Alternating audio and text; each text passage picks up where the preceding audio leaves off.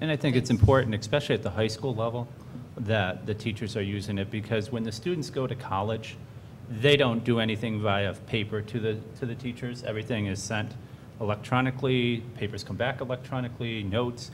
You know, I've got 2 children. My daughter's going off to college. We have gotten 1 letter from the college. Everything is electronic. My son has all his papers in college have been submitted electronically, and it's not a paper world for them out there.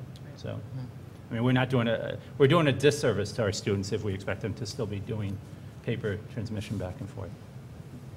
I might even suggest that should we be moving towards more solid direction through a policy, perhaps the process committees for BCTA could start some discussions later in the fall or winter, because I know I was on that committee last year. I don't think we've met once, but using it as a way to get some discussion between the board and teachers and faculty members who were on that committee, just what works best, what's working, what's not working, and you know what should be the role of the board and policy, because that's what we do, set policy and budget in that whole adoption process. That might be a good discussion topic down the road for that committee. Thank you.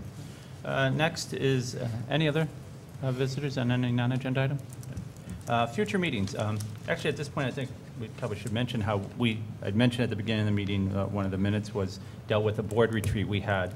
And the board had some discussions on how we can better engage or become more engaged with the community. And one of the outcomes of that meeting was that on the second meeting of each month, we'll actually not be meeting here, but we'll be meeting at a different school location throughout the district, and we'll establish that schedule, starting with the elementaries and the middle school.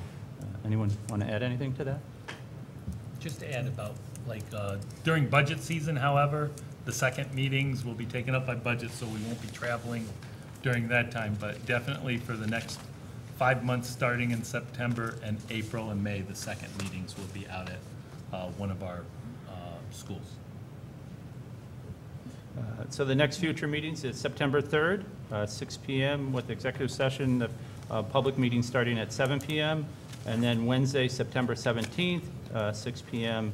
with executive session, and then public meeting starting at 7. And then after that is Wednesday, October 1st. Again, 6 p.m. executive session with the regular board meeting beginning at 7 p.m. There is no need for us to go into executive session. Do I have a motion to adjourn the meeting? Second. First and second, any discussion? All in favor? Aye. We are adjourned. Thank you. Board members, I need you to sign both of the tax documents for